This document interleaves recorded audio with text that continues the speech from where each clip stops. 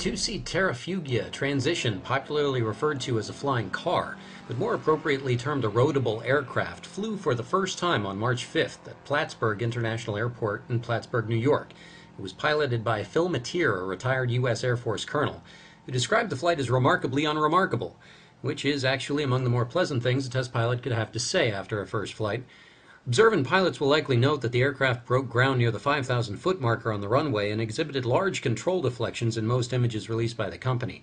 They might also see the aerodynamic spades visible on the elevator to help lighten the controls. But as the first flight of a prototype aircraft and without further information from the company, these observations should not yet be used to draw conclusions about the aircraft's potential performance. For now, congratulations should be enough.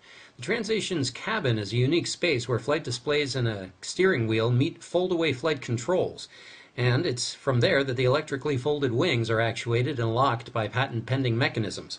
The transition is powered by a 100-horsepower Rotax 912S that burns auto fuel and does double duty, and drives the front wheels to highway speeds when the vehicle is acting like a car, and pushes the aircraft to about 115 miles per hour over 450 miles in flight. All that's possible in part because of the transition's carbon fiber frame that weighs under 890 pounds when empty and no more than 1,320 pounds when full of fuel and passengers.